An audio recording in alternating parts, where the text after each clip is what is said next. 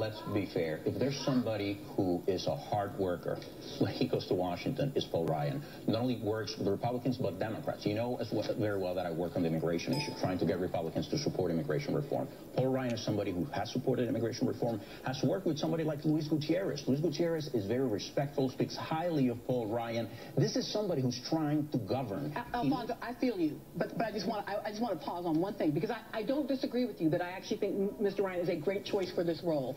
But I want us to be super careful when we use the language hard worker, because, I mean, I actually keep an image of folks working in cotton fields on my office wall, because it is a reminder about what hard work looks like. So I feel you that he's a hard worker. I do, but in the context of relative privilege. And I just want to point out that she's insane. But you understand, she says, like she was working in a cotton field. The Civil War is over from 1865